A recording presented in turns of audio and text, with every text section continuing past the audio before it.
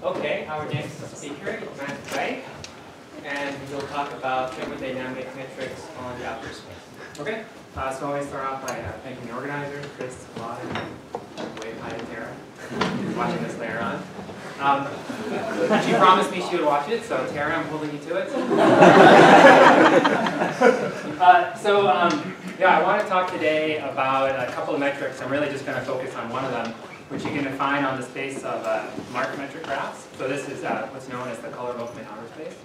So the way that the metrics are defined is using the notion of entropy. And so we call this the entropy metric. Let's see. So to study the metric, to actually make some calculations, we have to use some tools that arise from the thermodynamic formalism, which was developed by Bowen, Ruel, Perry, and Aougab. So that's the name of the title there. Part of the motivation here for studying this metric and thinking about it arises from surfaces. It's a common strategy when trying to study outer space to sort of look at the situation that's going on in surfaces. And the motivation here for studying this metric comes from a result of McMullen.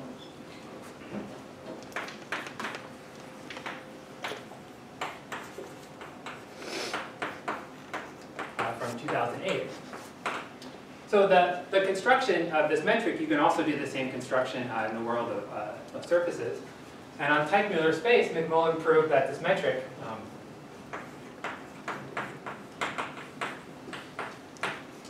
which I'll again just call the entropy metric, is proportional to the Weil-Petersson metric. So on Teichmüller space, McMullen proved that the entropy metric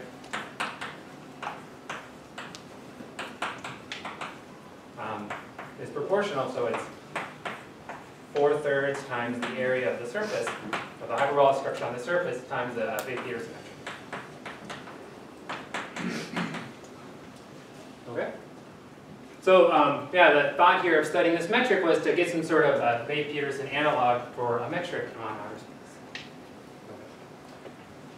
All right, so let me just sort of begin by setting some notation and telling you know what outer space is in case you don't know. Maybe a little preview for next week for those of you that are staying. So let F be a free group of rank R. Always at least 2. No infinite type free groups here. And then R will just be a rose. So just a graph with R petals. R edges on it, and we'll fix an isomorphism from the fundamental group of R to our free group.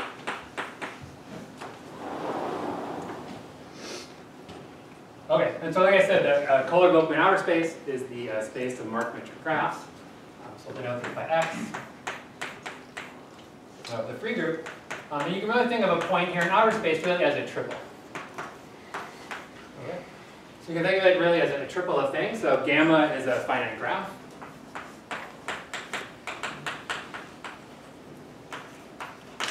So a finite graph without a valence 1 or valence 2 vertices. L is a length function. So it's just a function from the set of edges to the positive numbers. Okay, which you can think, right, just assigns a length to each one of the edges. Right? So I'll call these a length function.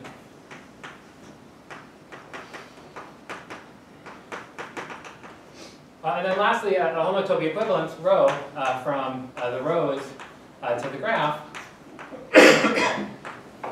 Okay, which is called the marking. And then there's some natural equivalence here that won't be necessary for us to consider. And in fact, most of the times, the marking won't play such a key role. So the metric is really just defined locally, and so I can really just work in sort of a single marked graph. Okay.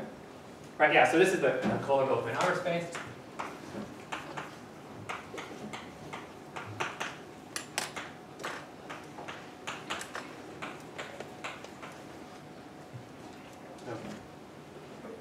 And it plays, you know, a similar role in the study of the outer automorphism group of a free group that Teichmüller space does for the mapping class. Okay, so like I said, the metric we'll define is really defined locally. So if I fix, you know, finite graph and I fix my marking, But really, I just have this thing about the space of length functions, and then really this is just a cone, right? So just think about this as just functions from the edges, right? So this is just positive reals, right? To the right? Just think of these as what it is, right? This open cone, right? Or this orthant there in Euclidean space, right? So this is the set of length functions on gamma.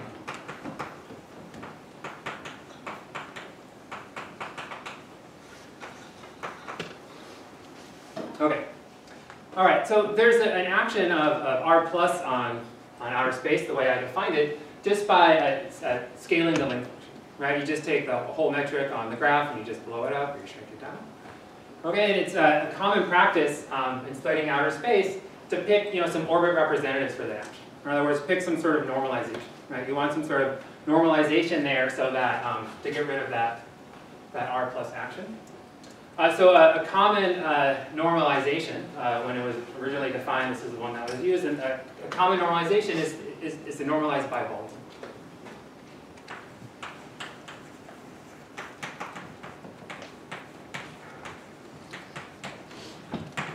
So what's this? So I'll denote this with the CV, or Culler-Vogtmann. This is really how it appeared originally.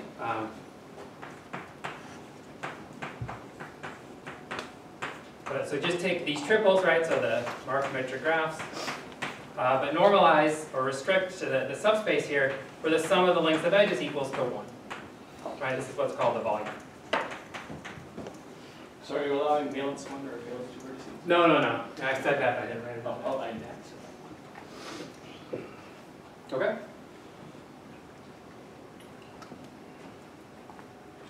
Yeah, so I mean, part of the motivation for the normalization by volume, right, comes from the fact that, for a hyperbolic surface, the area is just completely determined by the topology. Okay. All right, and so again, this will sort of come up later, so, all right, CV of gamma, I just mean that, the intersection here, the length functions of volume 1, right, so just think, all the length functions on gamma intersected here with this volume 1. Okay? And what is this? I mean, it's just, topologically it's a disk, but you can think of it as an open simplex. Right, so it's an open simplex of dimension, number of edges minus 1. Right, you're just intersecting this orthant here, with the plane and some of the coordinates. Okay, so let me draw a picture then. Just an example, in case you've never seen one. So if I want to look at length functions here on a theta graph, well, I'll get a two-dimensional open simplex. And I'll draw it here actually including the edges, but not the vertices. I'll say why here in just a second. All right, so I think of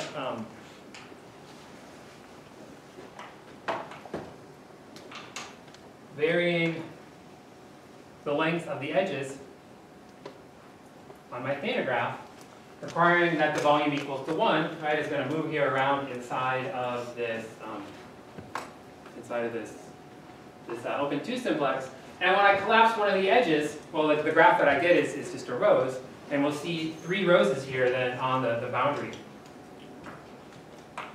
of this simplex.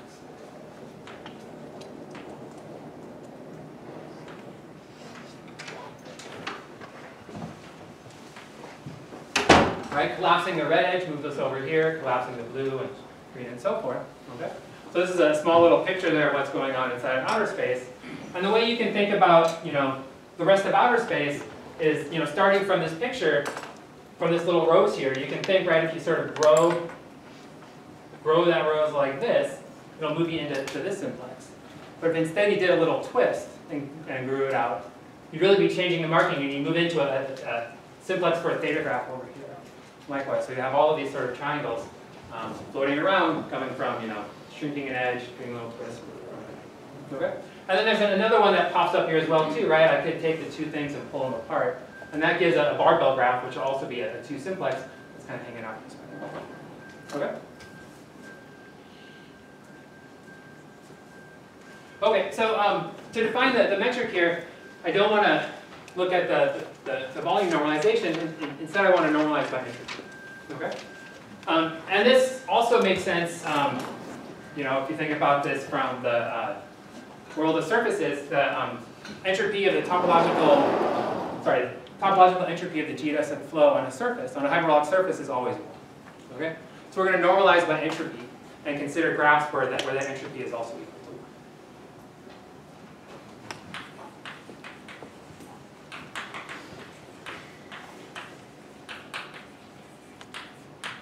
Okay, so let me give a definition of entropy then.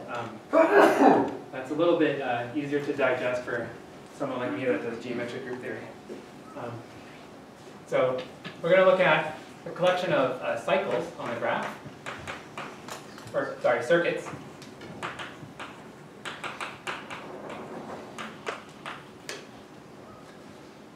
Okay, so just, you know, reduced, immersed, you know, edge paths that close up. So that's a circuit on the graph. Okay, and then the entropy then of the length function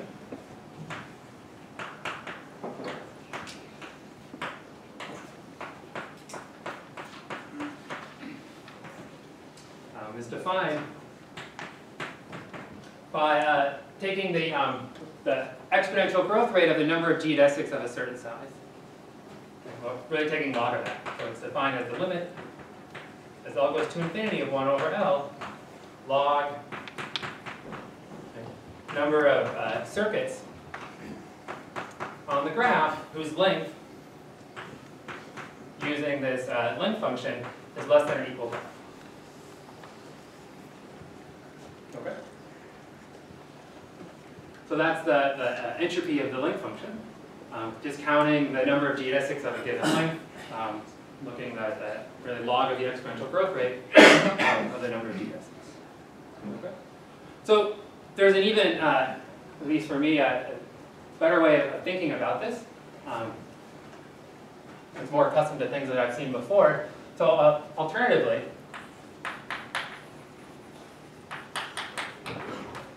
rather than counting closed paths, what I can do is I can, you know, take the metric structure on L, and I can look at a universal cover. That'll give me some tree with some distance function on it. Okay. And then the entropy, you can also compute this, again looking at a limit as L goes to infinity, 1 over L. But now you're just going to count, I should also fix a point here. Next in the tree. And I'm just going to count how many vertices lie in a ball of radius L about this.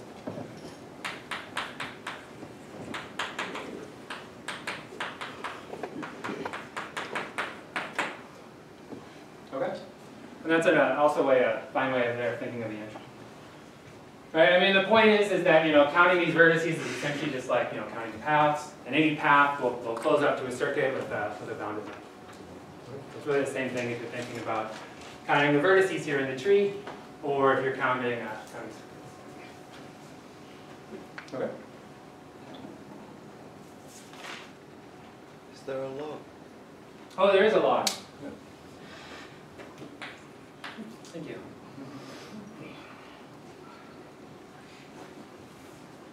Okay. Yeah. So with this, I mean, write down. For instance, if you take the length function on the rows, say the R rows that, you know, just assigns 1 to everything. Well, then that entropy is log of 2R minus 1. Okay.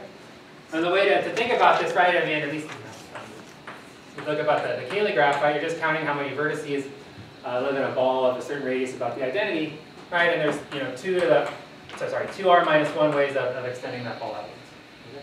So that's how we get the entropy there is exactly log of 2R minus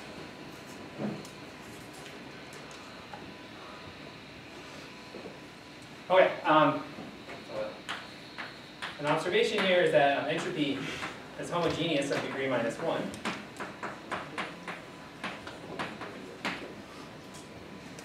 All right, if I make the metric bigger, then I'm going to have fewer circuits of a given length.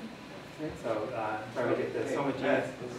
Doesn't the log already, isn't it should be 2r minus 1 and log is 1? Let's log it 2r minus 1. Okay, I thought it was an exponent. Yeah, it's, you know, I mean, like the number of vertices on a given level is approximately, 2 to the r to that level. Because every time you step out, you get 2 to the r. I mean, every vertex gives you 2 to the r minus 1. Okay, so what is this? I mean, so when I write this down, well, I mean, it tells you that, along any ray, and in the cone over here, you'll get every value of entropy exactly once. Right? But we're going to normalize then so that the entropy equals 1 on this x1 f. So this is just the marked metric graphs. Right, where the entropy is equal to 1.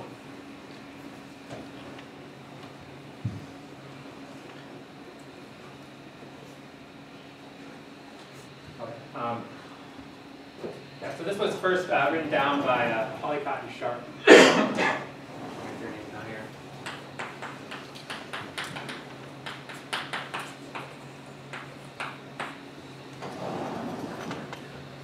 Okay, and again, if I look at, say, just a fixed marked graph, intersect that here with the entropy 1 metrics.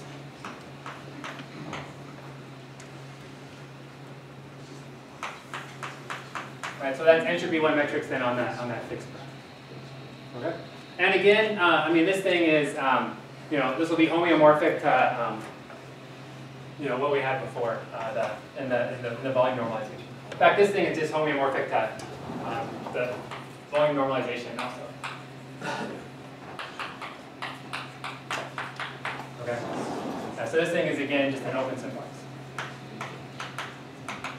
Well, maybe just write it as a disk or something. Doesn't look like a simplex anymore.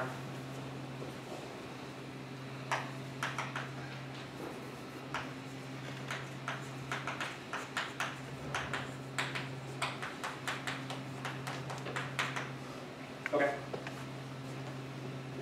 All right.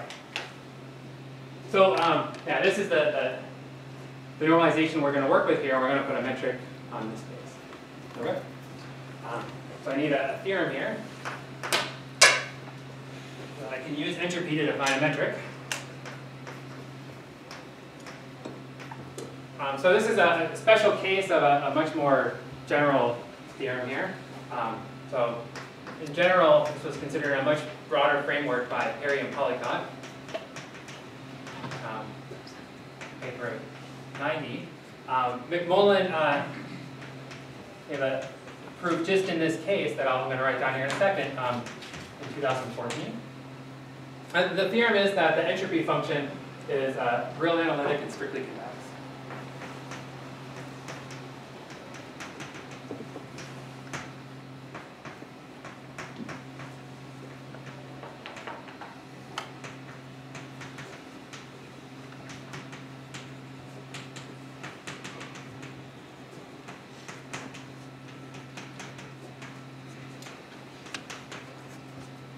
Okay.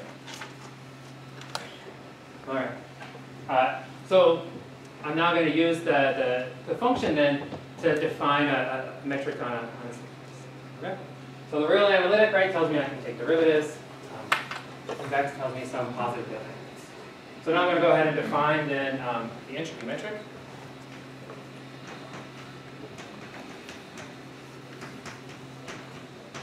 Okay. It'll be a Riemannian metric in each of the simplices. Right, so I just need to tell you an inner product here. So given a pair of tangent vectors, say V and W, tangent vectors at L, and this set of entropy 1 metrics. And I mean, what I mean here by tangent vectors, I mean the fact that this function is real analytic, right, tells me that in a given simplex, this is just a codimension 1 submanifold, right? So when I'm talking about a tangent vector, I mean the way that you talk about tangent vectors and like your multivariable calculus class, right?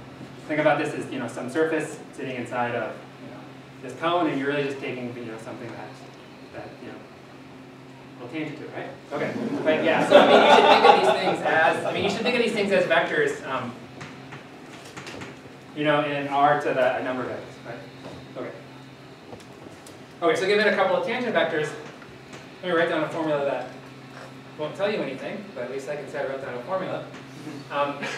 So what's the metric? What's the inner product here? Well, I'm just going to use the Hessian of entropy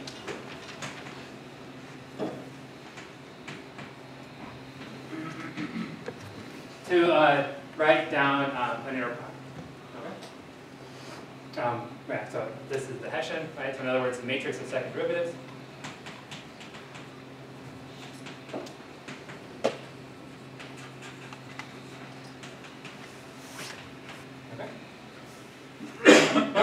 Right, and so real analytic, right, tells me this thing is, you have the second derivatives, and the strict convexity, right, is what's necessary to see that, you know, this thing is actually going to give me a metric. Okay, perfect, that's what it is. I can go home now, right? Now let me tell you something about it.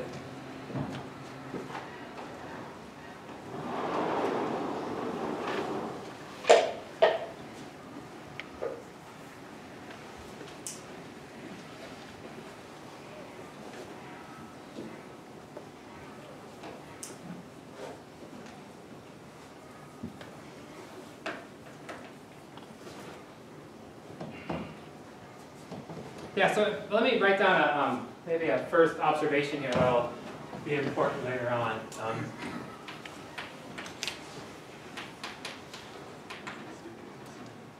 Make it a little bit easier to work with this. So if, suppose I have some smooth path in the set here of entropy 1 metrics on gamma, right? Well, then, right, I mean, that just means that, you know, the entropy along here is constant, and so if I differentiate this twice,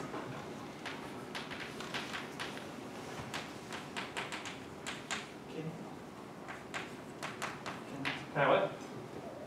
Why, just from the definition, I can't see why it's positive definitely. This is strictly convex. Ah.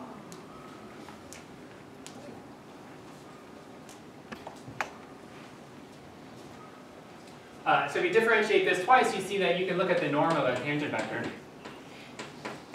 Right?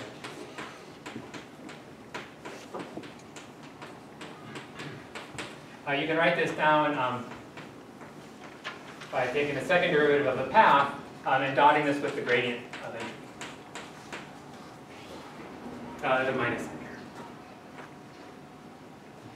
You just differentiate this statement twice, you'll get that that's equal to the thing over there. This will be important later on because, yeah, if we look at some paths, and if I know that I can change the length of an edge essentially in a linear way, then that tells me this norm is going to be very small. Okay? So linear changes of edges, if you can do it, you can't inside of the space, right, because it's positive definite, but if you can change your edges in a linear way, then things vanish. Okay, so that's the metric. Like I said, if you do this construction in the world of, say, you know, constant curvature surfaces, McMullen proved you get something which is proportional to the Weil-Petersson metric. So the question is, you know, how does this compare?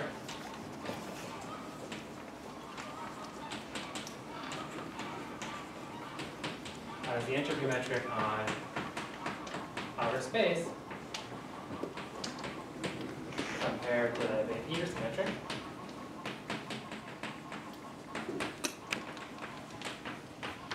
On type of S.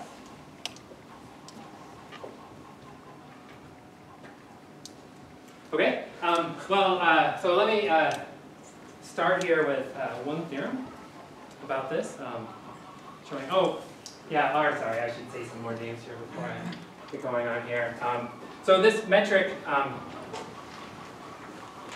so not this exact metric. Like I said, there's really two metrics. I said metrics in my title, although this is not what I'm going to talk about. There's another way to sort of use some of these tools from the thermodynamic formalism to also define a metric, which yeah, you can ask me about it later. It's conformal to this one, but we're going to focus on this one. But that one was really first defined by Polycott and Sharp. And then this metric here, the entropy metric, was first written down by Cal.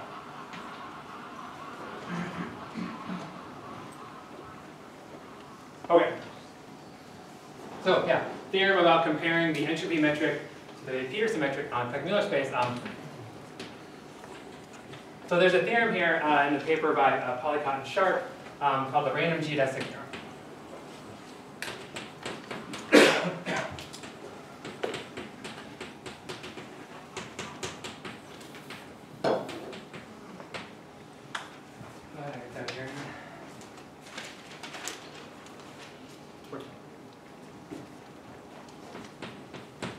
What does this say? It says, so let L of t be a smooth function.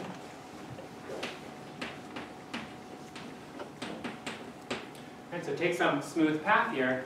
And the theorem really says that the norm of the tangent vector here, you can measure this by looking at how the length of a random geodesic changes. So let L sub t be smooth. And you can call this L of little l sub t, L sub 0 be the length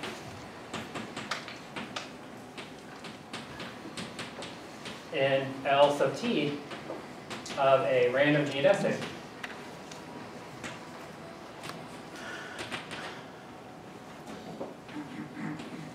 on L naught. So what do I mean by this? Well, there's some measure on the space of geodesics associated to one of these points, which is called the equilibrium state. So you take some sequence of geodesics, which become uniformly distributed with respect to that measure, and then you just measure the ratio of their length in LT divided by the length in L naught. Or if you like, you can think of that measure as a current, if you're comfortable thinking about currents. And then really, this is just the Kapovich-Lustig intersection point. Yeah, L naught is the middle point. Yeah. So I'm going to talk about the length of the tangent vector at L naught. So then, the statement says that the second derivative of log length of the random geodesic is the norm of the tangent vector.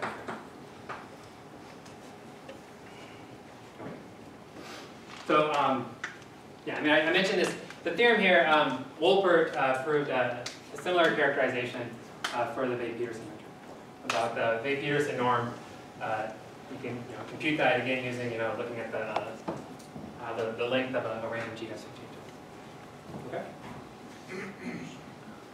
I'm going to use some slides here in a minute. It's all work. It takes a while. Let's get that warmed up.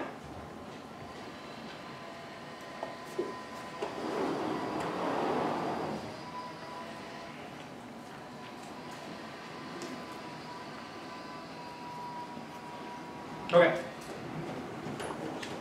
Okay, so let me write down our result here.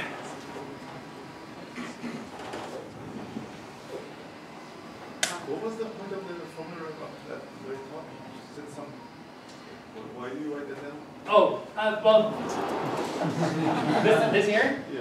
Yeah, so I mean, later on I'll want to say something about, well, I can change an edge in a linear fashion, so this is 0. So the point of seeing this is that if I can change an edge in a linear way, then this norm is 0.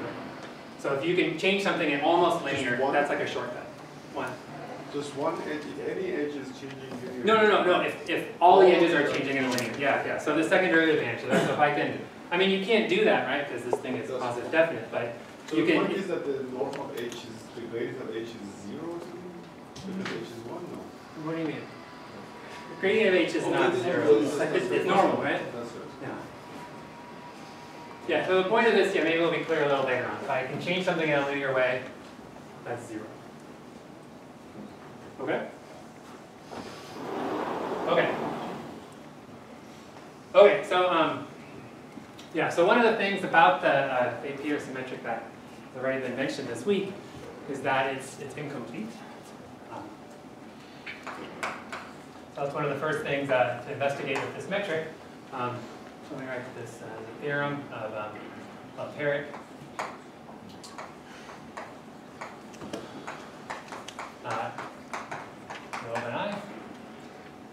which says, well, I guess first statement's a little different. If R equals 2, then the entropy metric is complete.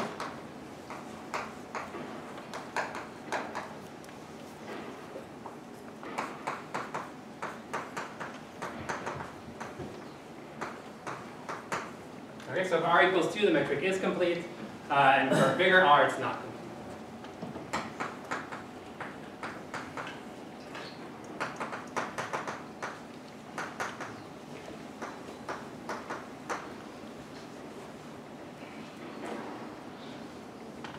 Okay, oh, perfect.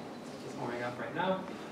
And I should, yeah, so that's our theorem, right, that it's complete for R equals 2 and not complete for higher rank. I should say that there were calculations done by Polycott and Sharp and also Cow in rank 2, seeing, you know, some simplices that looked complete and some simplices that were not complete.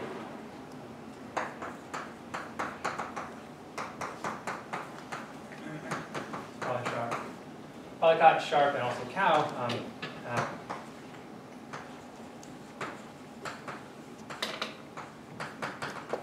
some calculations in rank 2. I have a question. Do you have a description of the completion? Wait 2 minutes? Isn't that what you're supposed to tell Andy here?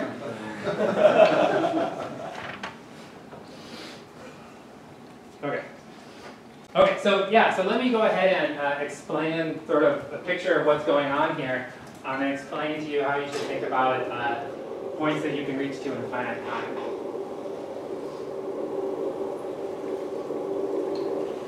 Which one of these ones? This one here?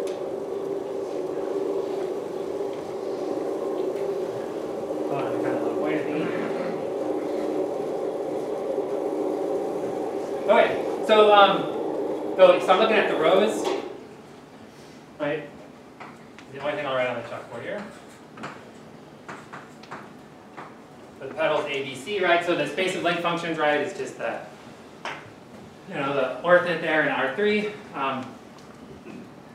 There's the standard volume normalization, right? You're just looking at the plane A plus B plus C equals 1 as it crashes through there. Okay? And that's the entropy normalization. Okay? So that's what it looks like. There's the defining equation up there on the top, if you're curious. But I mean, yeah, so I mean, I only draw a portion of it, right? I mean, it really continues on all along these axes here, right? Because it hits every single ray in that orthant. And you know, as you move out, you know, sort of as C becomes small and you move out here in this plane A and B, I mean, this thing starts to become, you know, like asymptotic to the coordinate planes. Okay, but you see that curvature there right in the middle. Okay, so that's what this thing is. All right, and I didn't show you what the moduli space looks like for the 2 rows, but if I did, you might look at this curve there. Oh, I have a pointer, right? There we go. You might look at this curve there and say, wow, Matt, that looks a lot like the moduli space of the 2 rows. And, well, you'd be correct. It does look a lot like it. So it looks like here on the edge here that you have something that's approaching the moduli space there of the 2 rows. Really, you can think of it as 2 rows there on the petals B and C. Okay? And you can do a calculation here. And if you look at some entropy 1 metric on the 2 rows on B and C, so that's what the B naught and the C naught are. Just fix your favorite entropy 1 metric on the 2 rows. And you take this path and you know the moduli space here for the 3 rows, and this is going to necessarily blow A of S up to infinity, because as the entropy is going to be concentrated on B and C, you know, if A of S stays positive, the entropy is going to be too big, right? So A of S has to blow up. Okay, and so that cruises you out here to sort of the edge of the space, and if you do a calculation here, you can compute that the norm of the tangent vector along this path looks like 1 over the square root of this. Okay? And if I integrate from something to 0, the function 1 over the square root of s, right, that's a convergent integral. Okay? So you can get to all of these points here, fixing your favorite entropy 1 metric on the rows on B and C, you can get to any of those points in finite time. Okay? Right? You set A equal 1. You blow up A, pick your favorite metric, and it goes to that point. Right? Likewise, the same thing for the other side as well too. Right? Okay.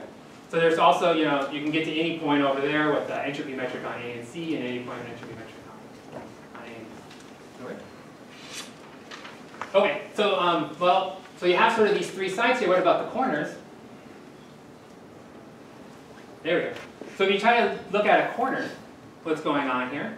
So this is really where B and C are blowing up, and so A is shrinking down, right? B and C is getting really big, so in order to keep entropy 1, A has to get extremely tiny. And if you look at this path that just linearly blows up B and C, you can compute its norm, and you see that the norm looks like 1 over the square root of t. But of course the domain's different here, right? Now I'm integrating from something finite to infinity. And so this diverges, right? So the length of this path is infinite. And if you work a little harder, you can in fact see that any path that is going to limit onto something where blowing up B and C necessarily has infinite length. Okay? So I mean, this particular path has that same behavior. But again, any path that goes out there, essentially the norm of the vector is going to look like 1 over the square root of the second shortest edge. So since that has to be blowing up, we're going to be integrating something like that. Okay? Okay, so the completion here for the moduli space here of the 3 rows, right? So we have these 3 sides here corresponding to the entropy 1 metrics on the 3 subgraphs, AB, BC, and AC. But then the corners there, there's nothing there. Okay? So here's sort of a schematic picture of what's going on here. So it's this one on the right here. I'll talk about this thing on the left in a second. But the one on the right, is how you can sort of think of this completion, right? Is that you have up top here, you think about B is blown up to infinity, and then you can pick any entropy 1 metric on A and C and so forth. So the picture there on the left is what happens if you close it up in the length function topology. So this is if you work with the volume normalization that I wrote down before, and you just close up that simplex. I mean, if you don't know the length function topology, you just close up the simplex like you wanted to close up that picture, right? Just draw the intersection where the some of the coordinates are equal to 0. Okay, and there, in fact, I mean, I drew these things sort of, one's upside down from the other because really there's this duality that's going on here, right? So in order to like approach this point here, right, you had blow C up to infinity, and then A and B are going to collapse down to something. But projectively, I mean, over here you can't blow C up to infinity, right? Because the length of any edge is at most 1, right? So projectively, how do you blow C up? Is you make A and B go to 0. Okay? And so you make A and B go to 0, and then you really only have one parameter left, and that's C. And so really, these points here, right, all these paths here that'll limit onto these different paths in the entropy metric, in the closure of the length function topology, they all go to this one point here, which corresponds to this graphic group's decomposition. Okay? And then likewise, there's this missing point over here in the corner, right, which corresponded to, you can think like B and C blow up to infinity, and A goes to 0, right? Well, again, you can't send B and C, off to infinity, but by sending A to 0, B and C can just be anything, right? And so really, you get this sort of one-dimensional thing here corresponding to parameterizing these graphic group decompositions. Okay. So, I mean, you sort of see this dual. I mean, right? So, I mean, the closure is, something like a simplex missing its vertices, but it's, sort of the dual simplex of what you get when you do the length function closure. Okay. Is that good? So I'm going to pull the slides up. Anyone want to see more pictures? Aren't they so cute? No? Okay. So protect your off. Up.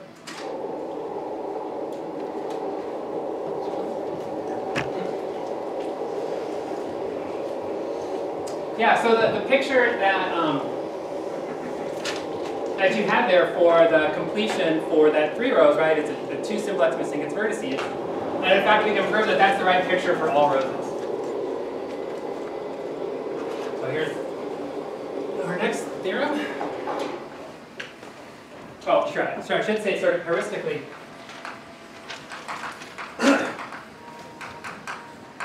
You should think of the points in the completion, the points you can reach in finite time, as really entropy 1 metrics on subgraphs.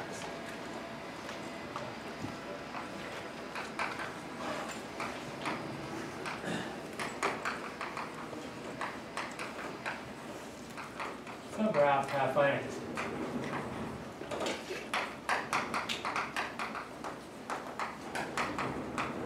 right? So that's why I was able to reach like an entropy 1 metric on the rows, you know, on A and B, but I couldn't just, I mean, there is no entropy 1 metric on a cycle, right?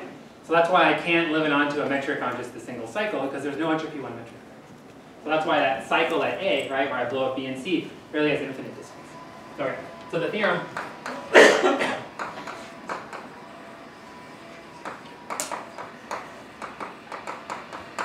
is the following. So the completion, the entropy completion,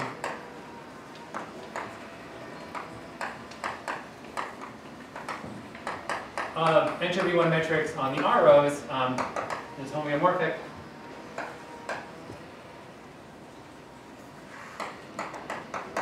to the complement of the vertices in an R-1 simplex.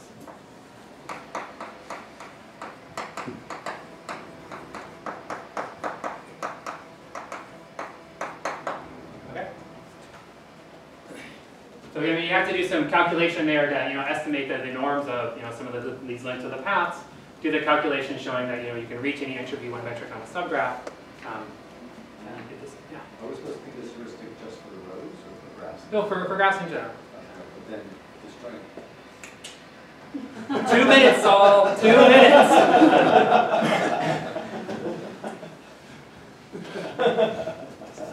Okay, so maybe if you're me and not like Saul, it may take you a little while to see the problem that's about to arise. So let me go ahead and write down the next theorem. Maybe Saul has already anticipated.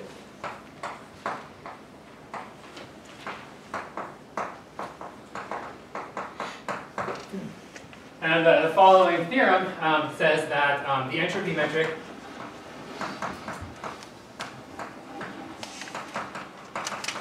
on outer space, so all of outer space here, entropy 1 metrics on outer space, for R at least 4 is bounded.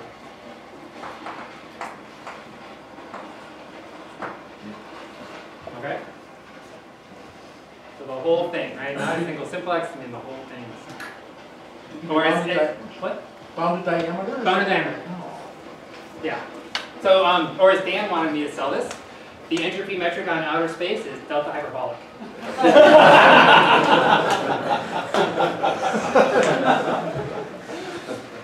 Okay.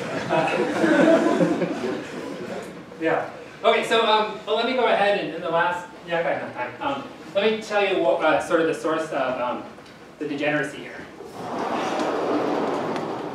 I guess Saul already saw. Actually, let me put it right now.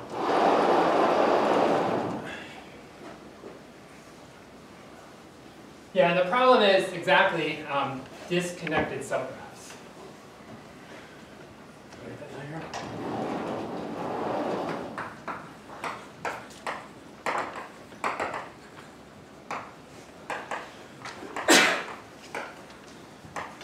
Which you note that the rest on that have. Right, because what's the entropy if you had a disconnected graph? Well, really it's just the max of the entropies of the components.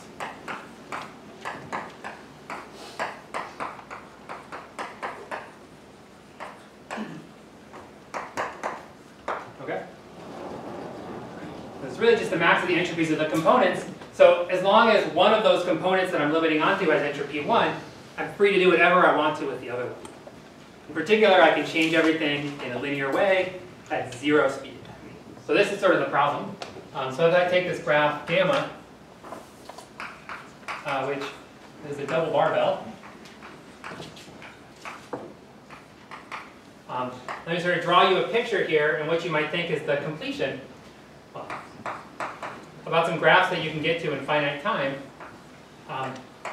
That's really, like I said, I mean, you might think that in the completion here, you'd see sort of a whole moduli space corresponding to entropy 1 subgraphs, just on A and B. But let me in fact show you that this whole thing in fact collapses to a point, right? So if you take, say, an entropy 1 graph over here where A is very tiny and B is big, and then down here you have an entropy 1 graph where A is big and B is tiny. Let me show you a path then in the space that connects these things that has arbitrarily short distance. Okay, so the way to do this is, well, think about a length function here, and really going to send that other edge E off to infinity.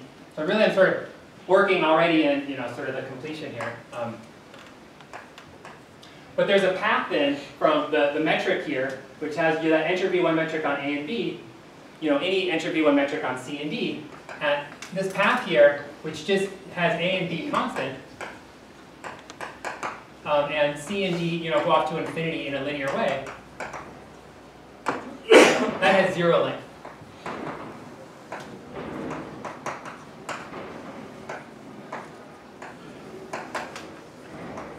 Right, so I mean, you might argue this is not actually in the moduli space, right? But you can sort of take this whole picture and sort of push it inside in a little bit to get a path between, some points there that are arbitrarily short distance.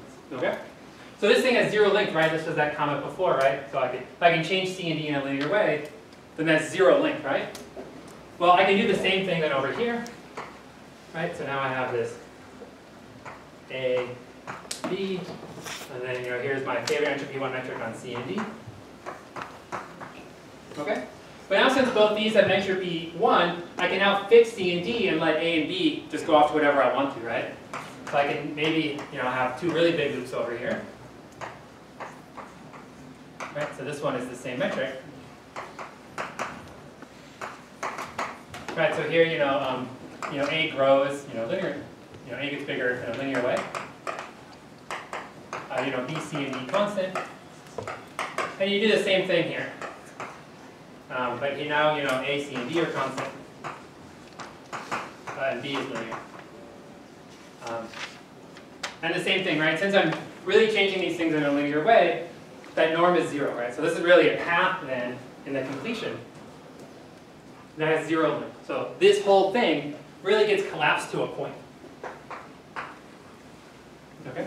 It's really just a single point in the completion corresponding to that whole set of entropy 1 metrics on that thing. Right? And so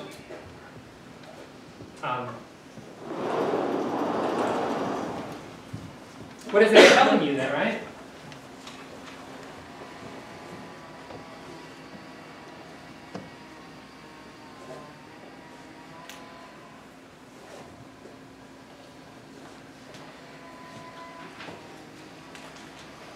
Right? I mean, you also sort of see entropy 1 metrics of this subgraph, appearing, if you were going to take the rows on the 4 things, A, B, C, and D, right? So what it's saying is that, in the completion here, say ring 4, the 6 edges and the 4 missing vertices.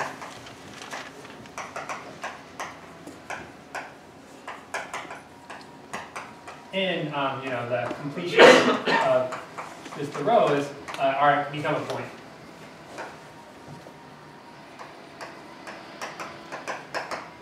Okay.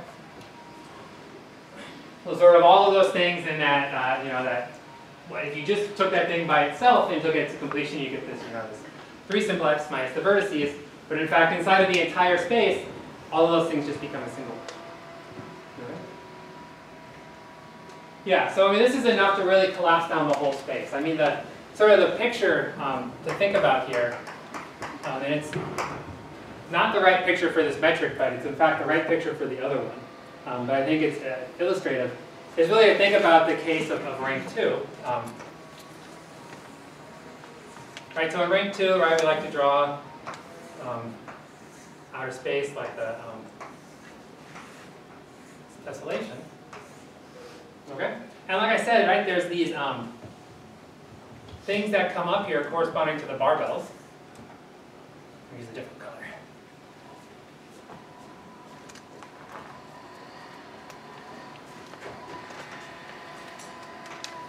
Right, so this is, corresponding to a barbell.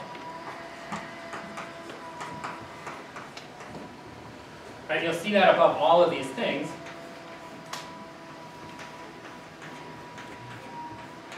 But in the completion, really, every one of these red lines really becomes a single point, right?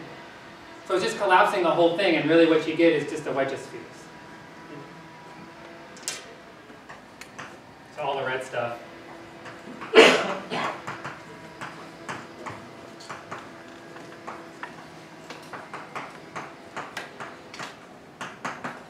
And that's really sort of what's going on in these higher rank things too. You have sort of enough of the stuff that you imagine to be there, you know, that helps you to move around from one simplex to another. That's all getting sort of collapsed into a symbol. Okay, so thank you.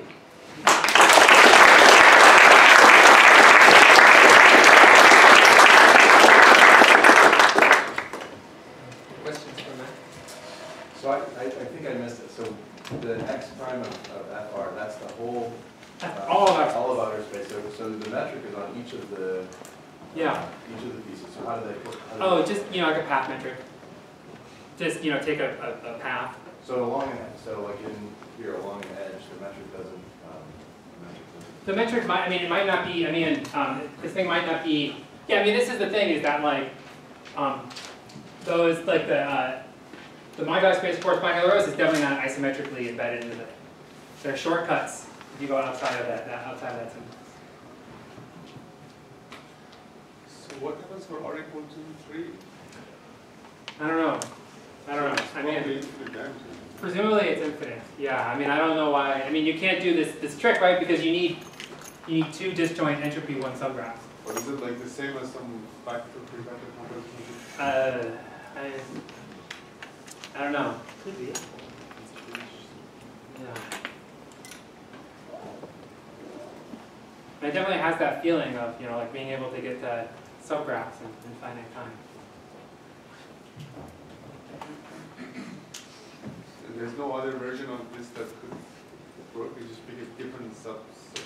Yeah, So, you might want to try to pick a different space to somehow eliminate. So you think like, why doesn't this happen in Teichmüller space, right?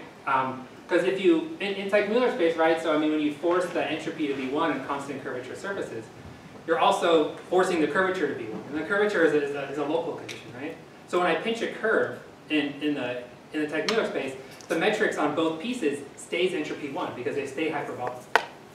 So this problem here of being able to get to these things in finite time where like there's entropy 1 on ones and whatever I want to on the other just doesn't happen in Teichmüller space. So you might ask if you could somehow find a smaller subset inside of here or something where all of your limiting points have to have entropy 1 on both pieces, but I don't know how to do that. These paths, they're just there. So Do you know what the curvature is? Is that negative curvature? No. So Polycott and Sharp and also Cow did some calculations showing that the curvature is positive. In fact, it has to be, right? Because of Brightson's result. Oh.